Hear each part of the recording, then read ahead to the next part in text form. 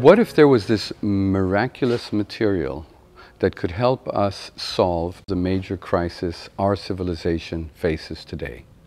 Solutions to the food crisis, to the climate crisis, to the water crisis, to the energy crisis, the fertilizer crisis. What if we can regenerate our soils? We can manage our biomass to capture carbon, remove carbon from the atmosphere, and increase food security and the production of all what nature gives us. We can do it. The material is here. We don't have to invent it. We don't have to develop any new technologies. We just have to do it.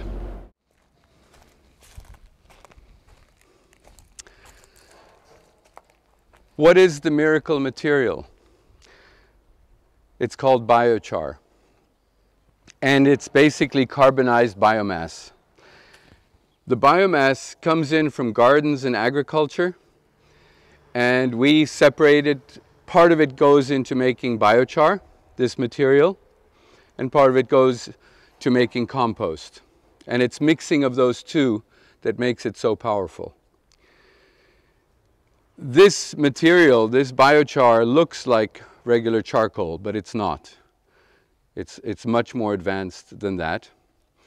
And this is a KonTiki Flame Cap Kiln. It's a pyrolyzing kiln which uses very high temperature and a fast pyrolysis to flush out all the volatile organic compounds. And by eliminating these volatile organic compounds, these gases and oils, we open up the pores in this biomass that make this material so perfect for applications in agriculture. Once this pyrolysis has carbonized the material, we have a recalcitrant carbon. Means it's a permanent carbon. It will stay in the ground for hundreds and even thousands of years. And this is what makes it so interesting from a carbon capture and removal perspective. So for every ton of biochar, we can remove up to 3.67 tons of carbon dioxide. Even though through the burning process, half of the carbon dioxide returns to the atmosphere, this would occur anyways, and all of it would return to the atmosphere if the biomass were left to decompose on the forest floor or on the field. So we're capturing 50% roughly of the carbon that this biomass holds.